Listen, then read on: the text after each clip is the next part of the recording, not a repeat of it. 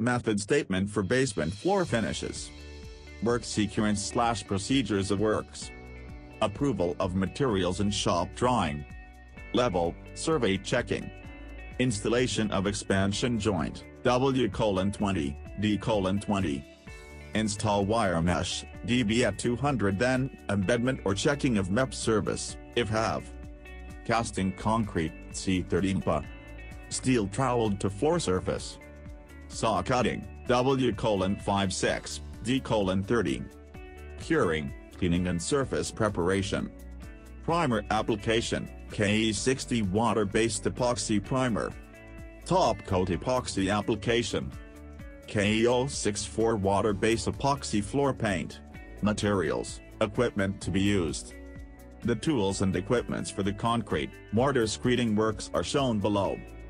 Float and trowel. Level. Portable mixer. Shovel. Straight edge. Power float, twin. Portland cement. Sand. Wire mesh DB at 100, level, survey checking. Surface where screeding is to be done will be cleaned. The surface must be dry or free water must be removed from the subfloor.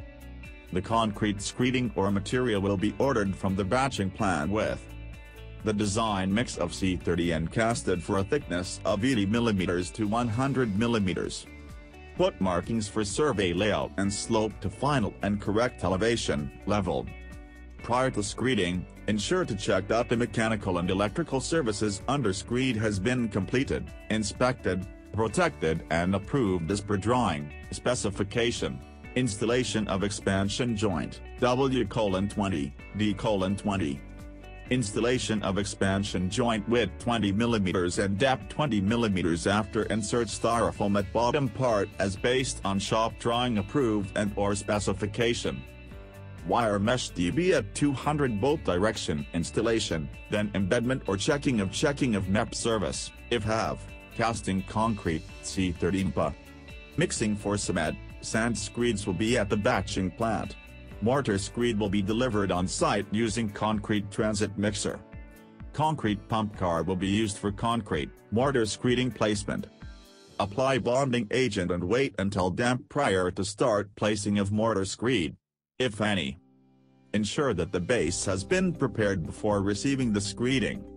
Use narrow strips of screed materials, laid and compacted to the finished level to establish the level of the screed. Place screed materials in bays separated by leveling strips. Tubular pipe has to be used as a leveling guide, stripped and supported independently. Ensure to fill any low areas, recompact and rule out. Steel troweled to floor surface. Finish the surface as required by the approved drawing or as needed for the type of flooring to be supplied.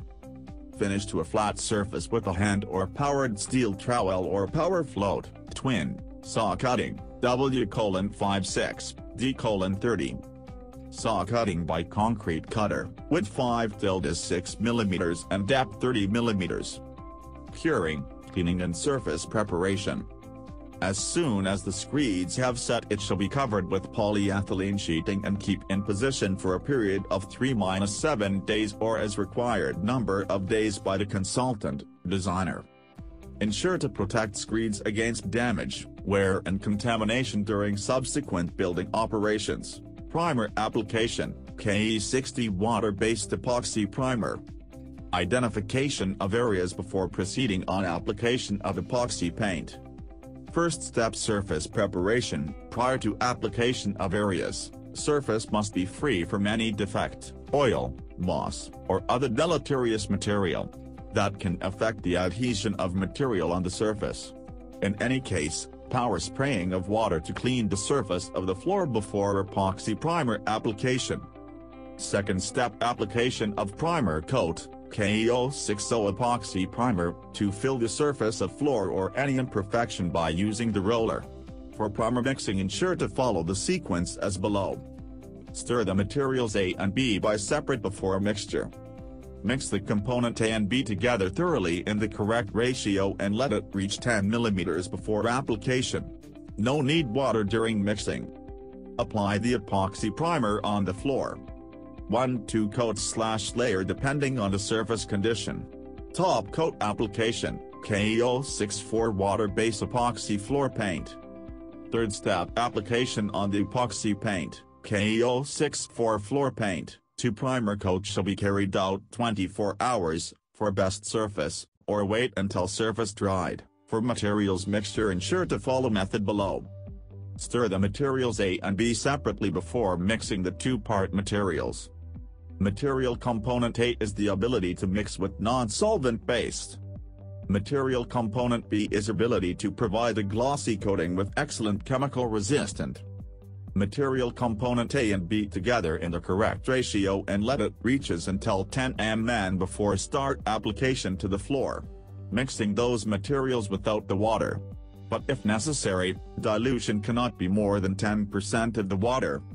Note, apply anti-slippery sand, in case ramp way. Suitable joint of saw cutting and expansion joint. Suitable joint and subtract preparation. Insert backing rod to required depth and apply primer if necessary. Insert cartridge into sealant gun and firmly extrude Sikaflex-Construction, AP, into joint marking. Fill the joint, avoiding air entrapment. Masking tape must be used where shear exact joint line or exceptionally neat lines are required. Remove the tape whilst the sealant is still soft. Sleek joint with smoothing liquid for a perfect sealant surface. Appendix inspection forms to be used. Thank you for watching.